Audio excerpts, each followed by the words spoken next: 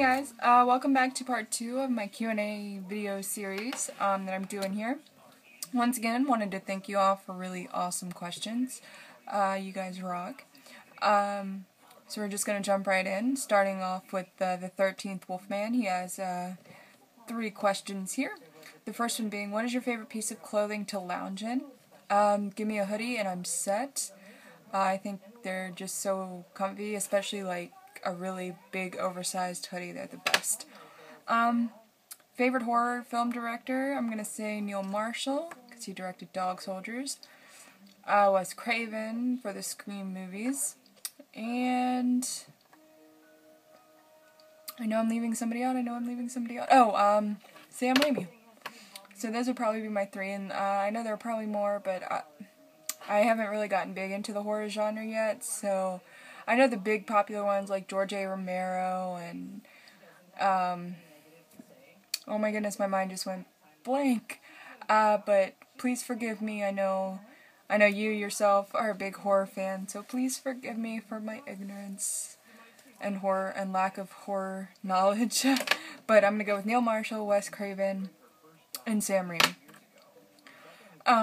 When not watching films, what else do you do in your spare time?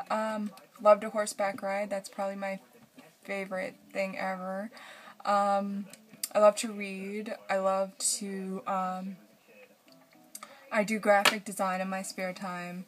I use, usually my movies and TV shows are kind of my inspiration. I post a lot of it on Tumblr.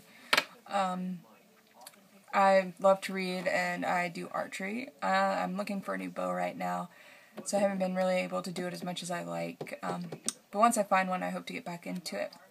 Thank you so much for the questions. Ryan1998, Justin, awesome guy. Been one of the first people I followed when I joined. He's got 4 questions. Since being on YouTube for years, what has been the best and least favorite thing about YouTube for you? The best thing is definitely all the different people I've met from all over the world. It's just so much fun to interact with all you guys and hear your opinions and just experience and learn about new films that I would have never heard of without, joining YouTube. My least favorite thing would probably be when, people who, you love their videos and you always look forward to their updates, when they leave, and even when friends leave, it just kind of sucks, but life sometimes gets in the way.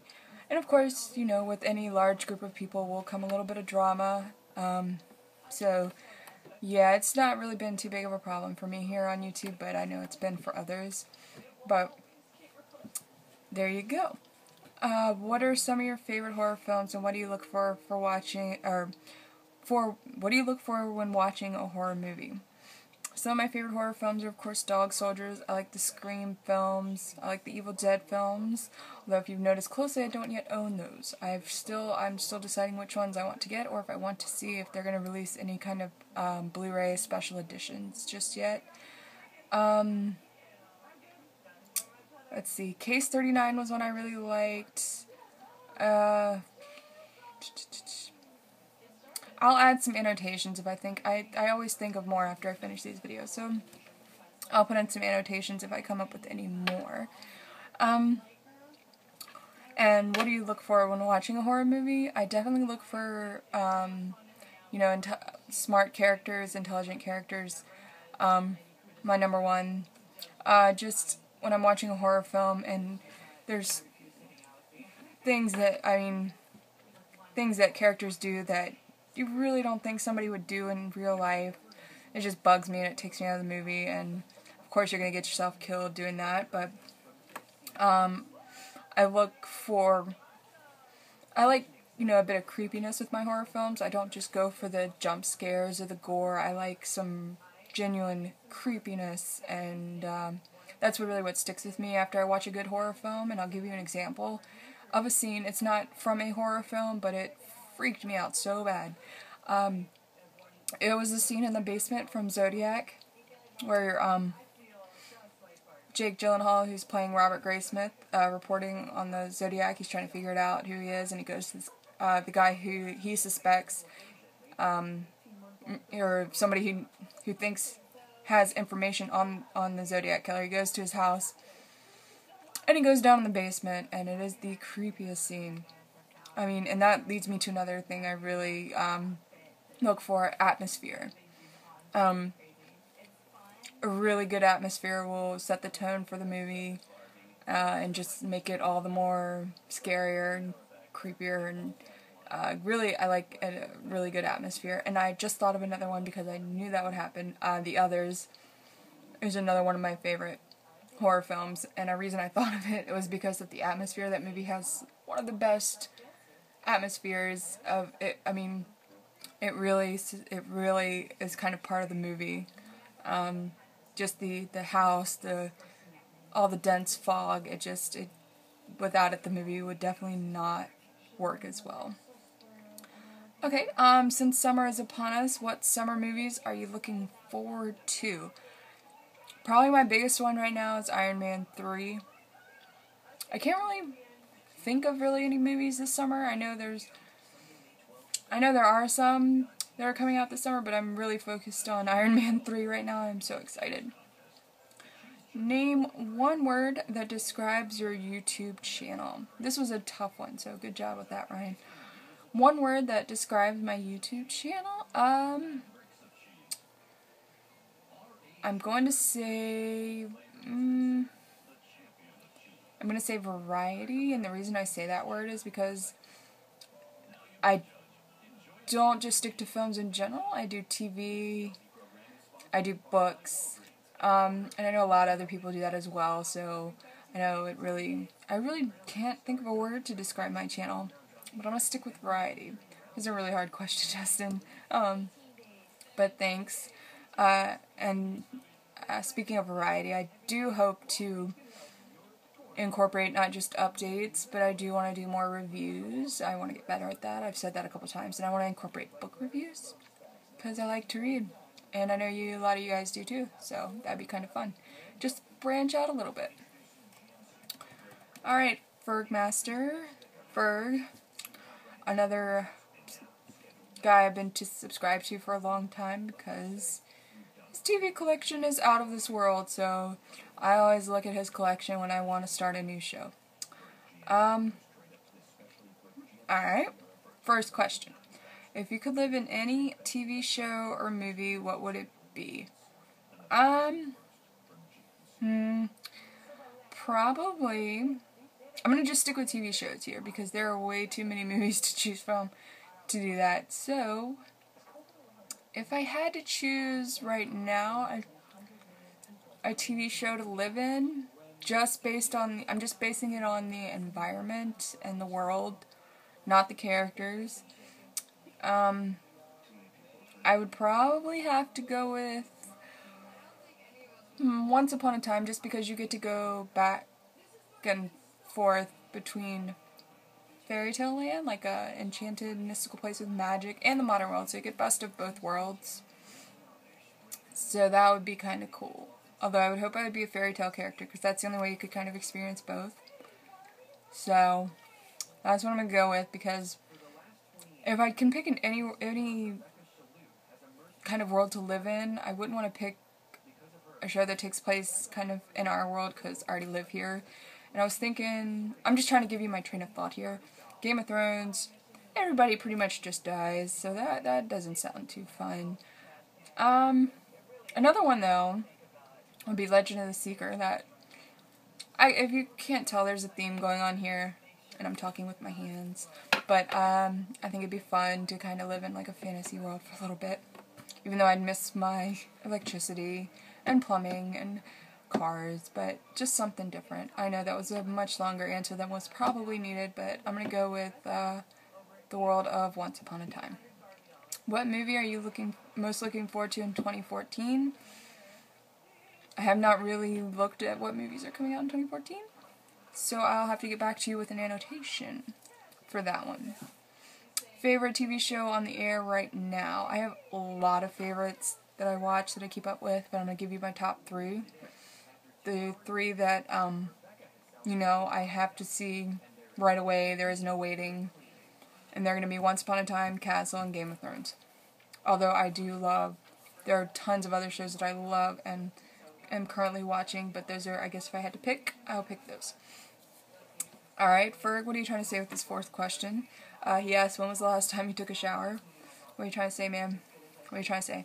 Last time I took a shower was this morning before I went to work. So there you go. Alright, moving on. Next question comes from Doors8077. First question, do you play video games? Yes, I play video games. I'm not a huge gamer, but I've always enjoyed them. I started off with Sega. My sister had Super Nintendo. I had a Game Boy Color, N64, PlayStation 1, PlayStation 2. I have a PlayStation 3 right now. That's my current console. I had a GameCube. I have the DS. I have the PSP. So, yeah, I do enjoy video games. I just don't have as much time to play them as I would like. And I'm currently very excited for the PlayStation 4. Did you like your high school years? I did. There are certain aspects of them that I liked better than others, but overall I did not hate high school. It was not a big deal for me. I'm one of the weird people that actually liked school. I liked the learning part. I liked going to school. I don't know, I didn't mind it. I liked it. Have you seen the TV show The Wire? No, but it is on my very long list of shows that I need to watch. So, thank you very much for those questions. Alright, next up, we have some questions from Kevin, another person I've been subscribed to for a long time. I love his channel, so go check it out. Dr. Hasline, and oh my gosh, I feel bad if I pronounced that wrong. I know him by Kevin. First question, being that you're on Twitter, Tumblr, and of course YouTube, how do you like the social media experience, and would you recommend that others embrace it? I personally love it. And the reason I love it is because it puts me in touch with people who like the same things I do. I do not have, like, a ton of people that I know in real life that enjoy movies and television to the degree that I do, to the degree that they want to discuss it and analyze it and talk about it and just, and obviously collect it. So, social media really connects me to everyone who, shares my interest, and I think that's a really awesome thing about social media. No matter what, you can always find somebody who shares the same interests as you do. And the second part of that is, would you recommend that others embrace it? It really, I don't know, it depends, because obviously it's the internet and not everyone is super nice. So, especially,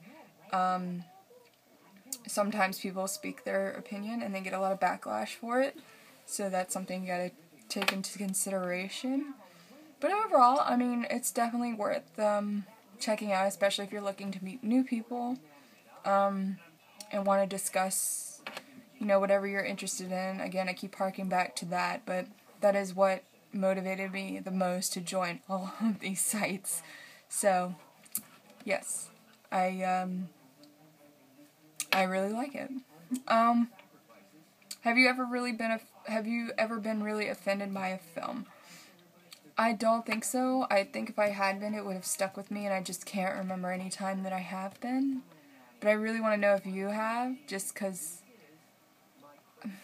yeah, I really want to know if you have as well, if you want to answer me in a comment. I know if you do a Q&A video, I might ask you the same thing, just because I'm curious what film it was and all that. What is your ethnic background? Do you know if any family members who are originally from other countries? I'm Irish, I have a little bit of Cherokee Indian, and I think along the way some English, I believe, and there was one other one, but I can't remember.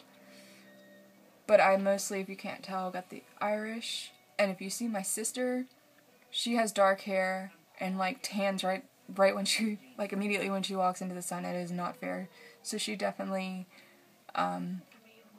has more of the the American Indian and the English, I guess you could say. So yeah, and it's been a ways on down the line.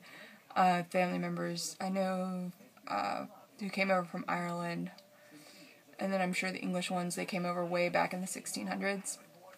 And I really want to do some genealogy research. I think that would be a lot of fun, but I had a friend who did it and said it was very, very, very time consuming. But it looks like a lot of fun. So thank you so much, Kevin, for those awesome questions. Next up we have EJ, Puckbond007, and yet another awesome YouTuber that I recommend you subscribe to. Okay, he has 3 questions. What is your favorite James Bond film? I'd probably have to say Skyfall, and I say that because I really haven't seen that many of them. I've just mainly seen the Daniel Craig Bond films and the Pierce Brosnan ones. I haven't really gone much farther back. I know I might buy the 50th anniversary set eventually and watch them all, but right now I'm going to say Skyfall. Top 3 films of 2012. Ooh, this is a hard one. Hard one. I'm going to have to say, and I know I'm going to change my mind, but I'm going to have to say right now, Django. And I always forget the ones that come out in like between January and April during the year. I always forget what had come out, so so these might all kind of lean towards the later half of the year. But I'm going to say Django, The Perks of Being a Wallflower, and I'm trying to, and I'm gonna, I can't decide between The Dark Knight Rises or The Avengers. I'm gonna just tie with those because I can't decide. So Django, The Perks of Being a Wallflower, and The Avengers and The Dark Knight are tied. And I know I'll probably go back and rearrange and change, but for right now, as of this video, that's gonna be my answer. And if you guys haven't discovered already, I'm really indecisive. So I can't do lists. I've tried. Can't do it. Alright, top 3 films of the 80s. I'm gonna go with The Breakfast Club being number 1, Heathers, and Beaches. There we go. I know I had to think. But Breakfast Club, Heathers, and Beaches. Even though Beaches made me cry so much, I can count on one hand how many times, how many movies have made me actually cry, and that was one of them. But it was still a very good movie. So thanks EJ, thanks for the questions. Lindsay, 2057, another YouTuber I've been subscribed to for quite a while, so go check out her channel. And Lindsay, I look forward to seeing more of your videos if you have the time to make them. Alright, which Disney Blu-ray do you think has the best picture quality? Right now, as it stands, the ones that I own. And I'm gonna just stick with Disney and not try to throw Pixar in there. I know they're, a little bit intertwined, but I'm just gonna stick with Disney. Either a tie between The Lion King, and I think, just for the age of the film, I think Snow White has a beautiful picture. And I mean, Disney does such a good job, and they're amazing transfers. So Lion King, Snow White, and again, Sleeping Beauty, all the older films really do, benefit a lot from the Blu-ray transfer, and I think they look amazing. So, and I keep going off, but Lion King, Snow White, and I'm going to just say Beauty and the Beast just because of how gorgeous that ballroom scene looks on Blu-ray. It's amazing. It's so pretty. Besides watching films, what other hobbies do you have? I did already answer this, but I will throw my answers back up again. Horseback riding. I like to read. I like to do graphic design. I like to play around in Photoshop. I like to do archery. And that's really kind of what I do in my spare time. Alright, next one. Do you like working at Target, and would you suggest to somebody like me looking for a job? I like it. I really like the people I work with over anything else. I have a really great, awesome group of people that I work with, and my managers are fantastic. Target is definitely a very customer-oriented corporation, store, business, whatever. And you have to be really kind of good with interacting with the public as you would be with any kind of retail job or anything where you're selling stuff to the public. So if you're good at that, awesome. If you don't like it so much, maybe not for you. I'm not crazy about it just because you run into people who you just shake your head at and wonder how in the world they made it this far in their life. We do, like, obviously during the holidays, it gets a little crazy. Target, for the last week going up to Christmas, we were open until midnight, and I look back, and those are such long nights. But as for the job itself, I work back in the electronics department. It's really not that hard, to be honest. I guess depending on what part of the store. If you're just on the sales floor, it's really not hard. Anything to do. Pretty much what I do when I'm not in electronics and just on the sales floor. And I mostly close. And we do what we call reshop and zoning. Reshop is just getting the stuff in the front and putting it back. And zoning is just going through the shelves and pulling everything forward, make it look neat. That's pretty much the gist of the job. Now, as far as guest services and all that, I don't do that, so I could not do that. But it's very easy. I'm just trying to give you kind of a little more details about the job to see. Yeah, like I said, not a hard job. Can get a little stressful at times, like any job, especially during the holidays. But yeah, not bad. Besides the Twilight series, what other movies and TV shows do you consider guilty pleasures? Oh my goodness. As far as movies go, I don't really feel guilty per se for owning them, but most people kind of raise their eyebrows at them. And probably the two movies that I consider guilty as pleasures would be Crossroads, the Britney Spears movie. I didn't think it was that bad. I saw it in theaters, and I really liked it. And that's when I was when did it come out? I guess I was about 13 or 14, somewhere around there, and I still like it. And Bring It On, just because, again, around the time it came out, I really loved that movie, and I think it holds up pretty well, and I think it is better than a lot of the teen comedies that come out today, but that's just my opinion. And I do not feel guilty for owning them, but most people kind of raise their eyebrows. TV shows, I guess, some of the,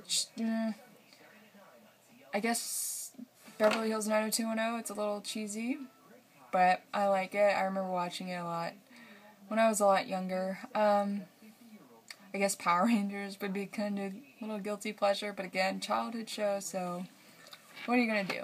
But like I said, guilty pleasures, I don't feel guilty, and I'm going to quote Brandon, the real sketch man, on this one, and just kind of like what you like. Who cares what everybody else thinks, or what everybody else thinks. I really like that attitude, so I'm going to go with that. I am really sorry for these long-winded answers, and there was a bug